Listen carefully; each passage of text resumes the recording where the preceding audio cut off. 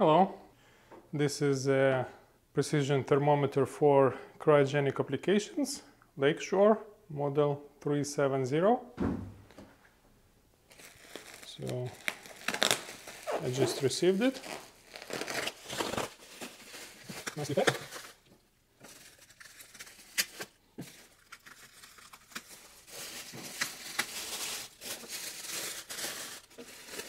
So here's the front panel.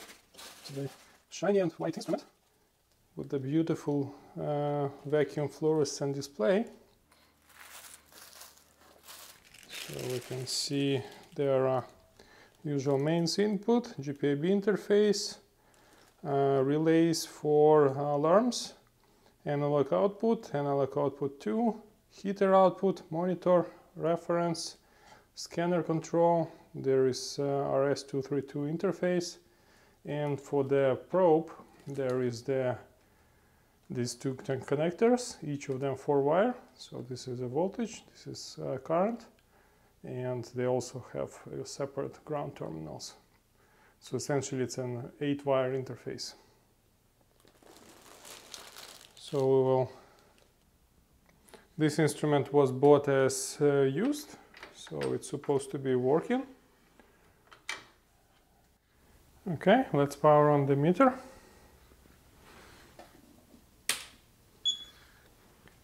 Okay, very nice and bright display. And some relays click. And here we are.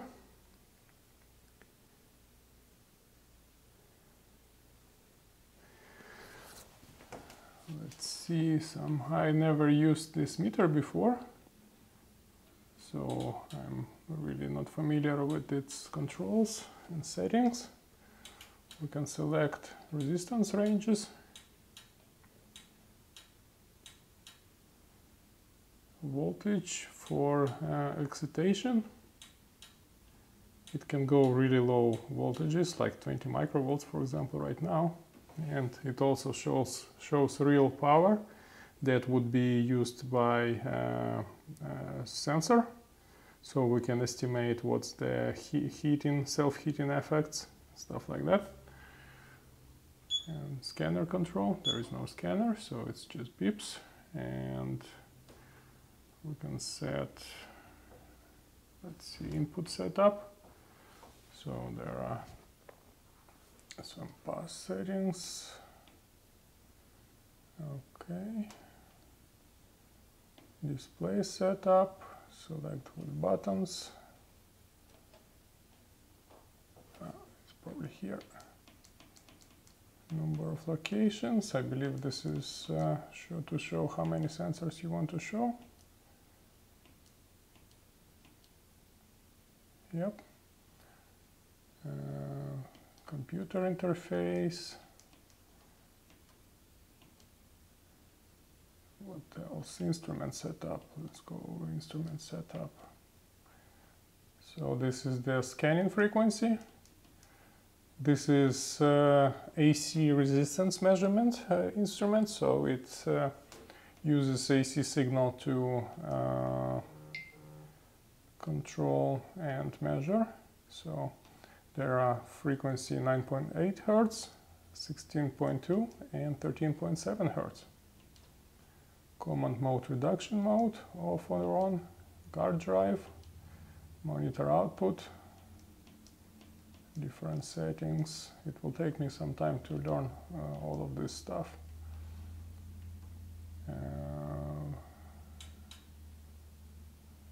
Heater range.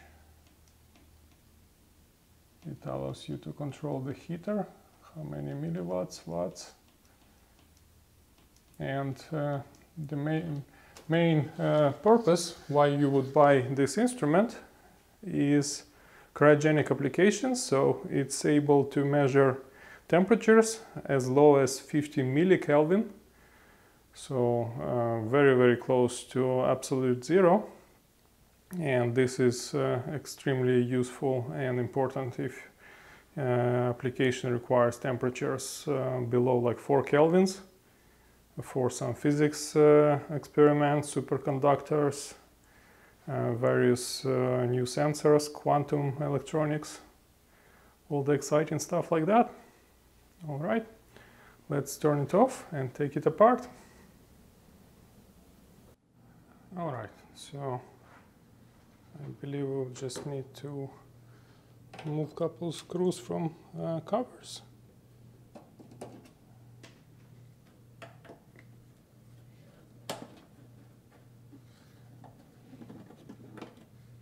I do see also screws from the side. These are Allen key, so let me find the proper key.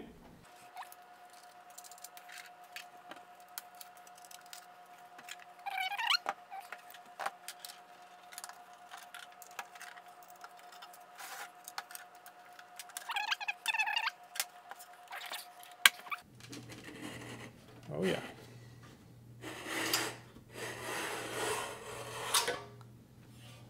Very nice construction. We can see that this display is manufactured by Noritake e-tron, very famous company for this kind of displays. We have custom keyboard PCB, some ribbon cables between them, and also seems like this is the cable for all the keypads. Oh, bunch of relays in there. Let's take a closer look.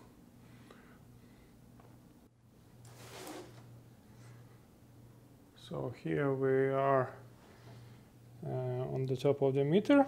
We can see huge main board, essentially single PCB for all the digital, analog, everything. So we have the main transformer right over here.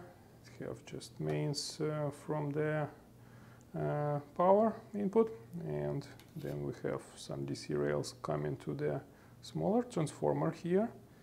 This is kind of interesting design, but kind of expected, because we will need isolated analog input, power input for all the circuitry for measurements, and current generation for sensor. And also we will have separate digital power supply for all the digital controller, GPIB interface, probably relay outputs, stuff like that. Let me remove this big bar which blocks the view for us. I like how LakeShore designed the instrument case. It's essentially very serviceable. You have the access for everything, and there is no fan. This is a passive instrument, doesn't take much power.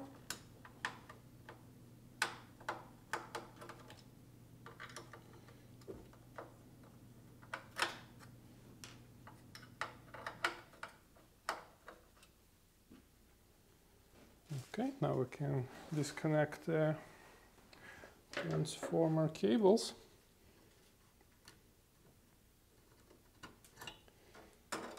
And move it away. So the transformer is have custom part number. You cannot probably see because of the lights, but it's 109 370 4801 207 702 R9C. That's the custom transformer part number. And now just hang it right there. So we can take a closer look on the circuitry. So we have all the digital stuff right over there. We have let's see, National Instruments chip, that is the GPIB interface controller. Dallas DS1245 non-volatile SRAM with a battery inside of it. Firmware, and this is processor, I believe. Yeah, DS80C320. I think this is TMS 320 variant, probably. Some discrete logic stuff.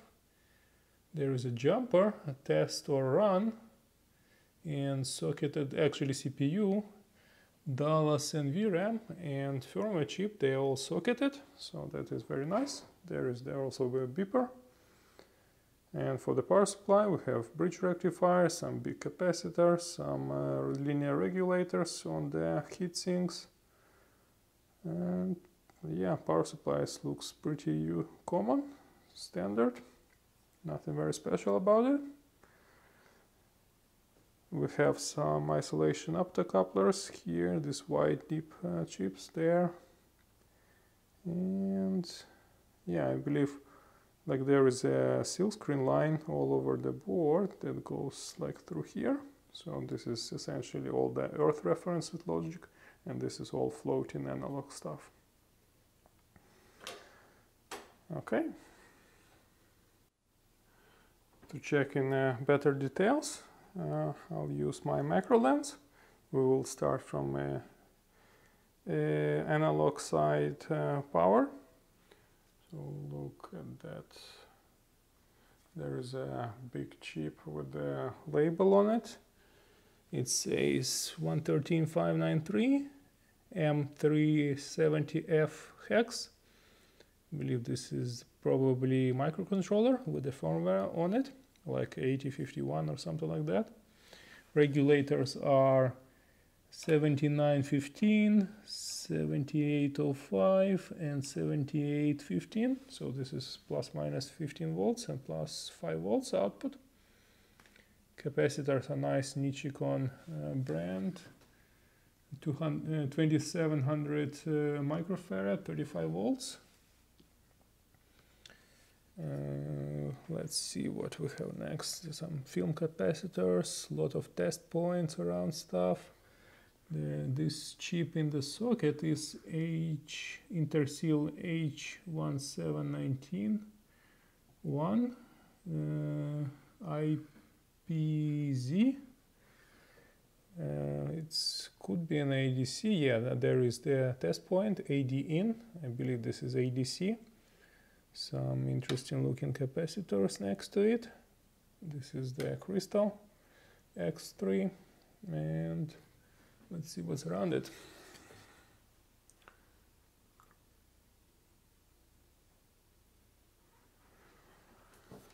This chip is LTC1050, some switching Max Maxim DG508.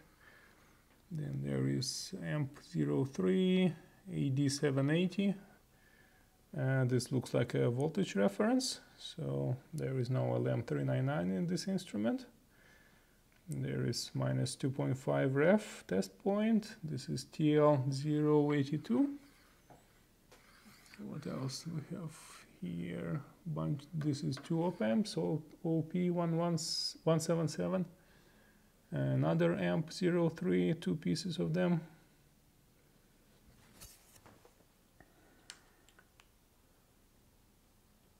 Let's see on the other side.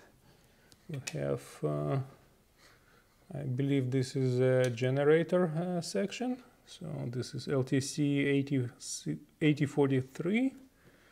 There is some discrete logic like 74 HCT 237.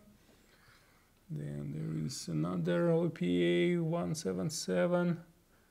This is Fairchild chip HL2035 with the crystal next to it. Maxim DG 508, two of them. And there are four CADOC networks.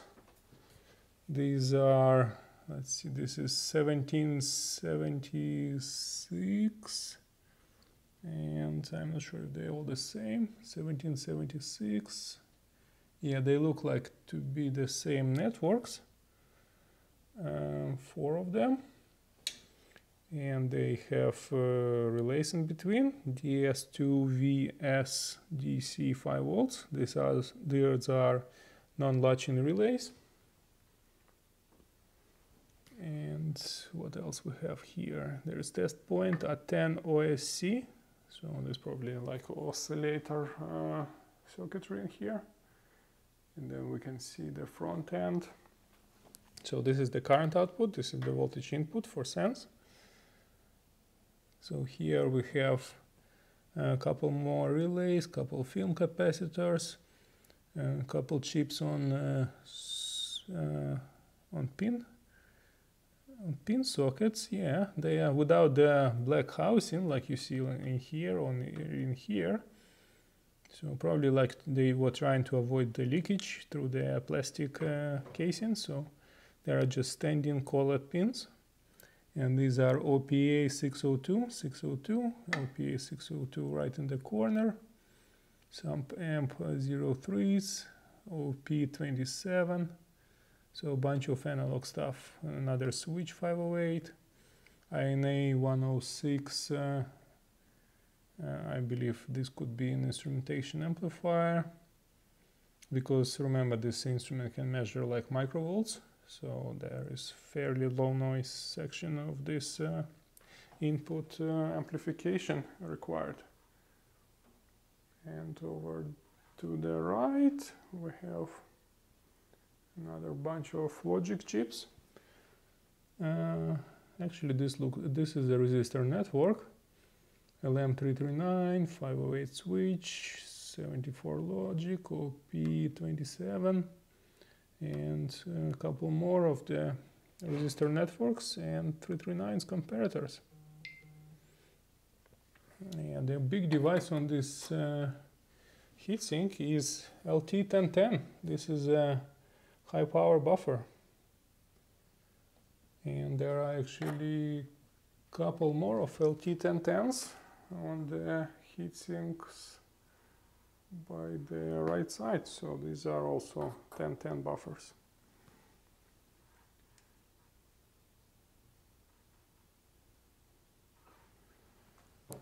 And there is long chip. This is the AD6.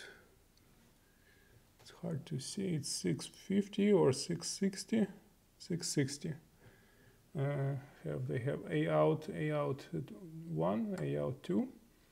I believe these are for analog output, probably DACs. Some isolation. There is AD1861 and also date code 2005, week 49. A bunch of PTF resistors in here, and these two heatsinks have 7915 and 7815 devices. These are plus minus 15 volt power for all this section. And just for completeness, we can take a look on the digital section. So there is the Dallas firmware, logic, GPIB chip, and CPU down there.